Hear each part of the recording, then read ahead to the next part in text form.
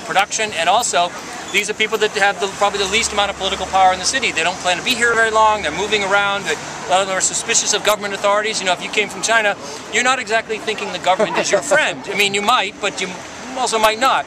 Lying, kind of avoiding government. So the idea that you'd organize and get these street lights fixed, or better cleaning of the sidewalks and things, it's always been that way. Go back. I mean, I'll show you a photo. I'll show you an image in this afternoon's lecture about hip deep in muck on these very streets. Okay, there's the Forward, looking beautiful. But the Forward was, and this is one of my favorite images to show. Somehow I got the idea of taking pictures back in the mid-90s, and I'm really glad I did, because this stuff doesn't last very long at all. I promise you, I've got it right here. Yeah. So when I first started doing this tour, the Forward, the lower part of it was a church, a Chinese evangelical Christian church. And the rest of it was, the newspaper long gone. The rest of it were garment shops, but eventually they closed. But all those upper floors were vacant. So the church had a big sign painted on, and of course it's one of the great Jewish landmarks in America. The church had a sign painted on the side of it in Chinese. Do we have anybody who can read the Chinese characters? Okay, then I can make it up. Jesus is the truth, the light, and the way. Did you know that? Okay. You knew that for real? Yeah. Oh, really? Oh. I thought it was in Chinese. Oh, man. I forgot. You say who can read, you didn't say Chinese. Jesus is the truth, the light, and the way in Chinese, which is, in this neighborhood's full of these great, ironic or serendipitous juxtapositions, where one group comes in and takes it over, and then another group comes along, and often they're not aware.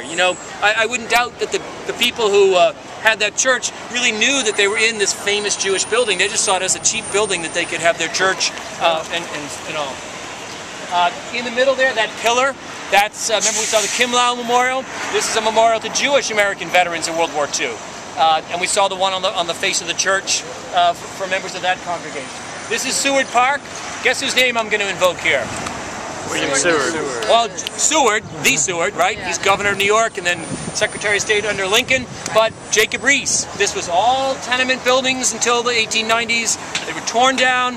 Now, the group I had from Colorado, I got to take them here, and then I got to take them, actually Central Park, and then here. So they saw the fancy schmancy park up above 59th Street. Beautiful park, open to the public, but it's way uptown. And Central Park had a whole, 50 rules. You couldn't take off your shirt, you couldn't play baseball, you couldn't do pretty much anything but sit and think. And it was still a nice place to get out of the city.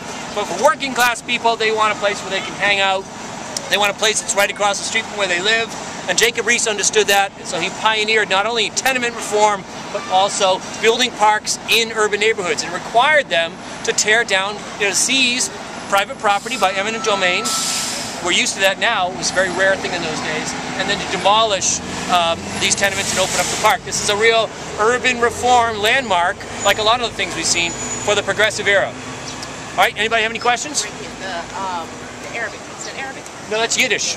That's Yiddish. That says Forward in Yiddish. In the upper part. 5 hertz. All right? So, let's go. I could spend another 20 minutes here, but we both